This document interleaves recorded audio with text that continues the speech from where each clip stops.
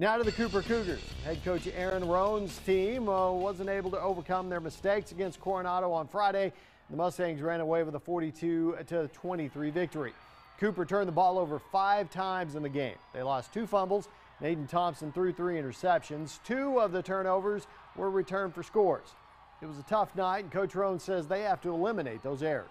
Yeah, we made too many mistakes. Can't do that against a good football team. In Coronado, they're a good football team. So that's what we're working to eliminate. You know, we had too many turnovers. We can't do that. You know, back to work this week to fix those things. We just re-emphasize and you know, work ball security, those types of things. As far as that goes, a lot of it dealt with execution and some things like that. So we've got to fix our execution and execute at a higher level. Cooper goes on the road this week in District 2 5A Division I play. They take on Amarillo Paladuro in Amarillo on Friday night.